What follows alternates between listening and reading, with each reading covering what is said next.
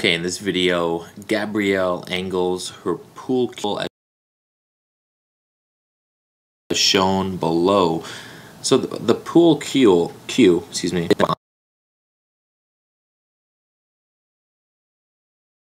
line, right? It certainly is a 3D shape, but here they're representing it as a line. They should tell us that, but they don't. And here, the pool table edge, okay, right along here, is also being represented as a line. So we really have the intersection of two lines here. An angle B and A are right here. So here's B. Oops. Angle B is right here. And angle A is right here.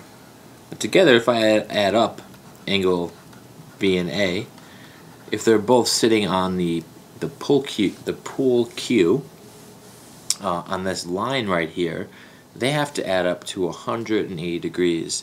That's the basic notion of a straight line. If I have a straight line right here, the angles, the adjacent angles along it, have to add up to 180, right? So these two angles, A and B, share this common side and this vertex, so we call them adjacent. Together, they form the full arc of the straight line.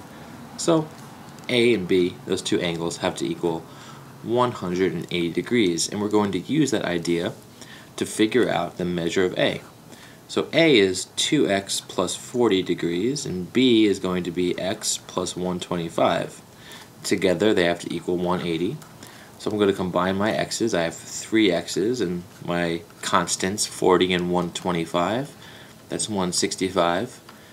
And together they have to equal 180.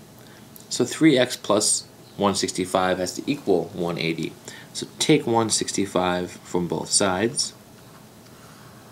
And that gives us 3x equals 15. Again here, this just cancels out, it's 0. So 3x equals 15. And you can probably see it already, x has to equal 5. But if we didn't, we would just say 3x equals 15, divide both sides by 3.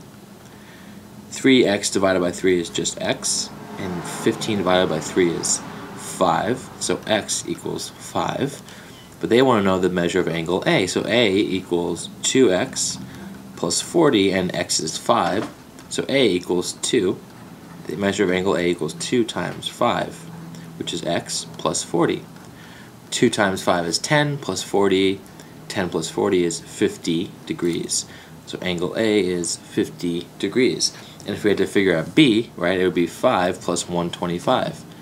Angle B equals 5 plus 125.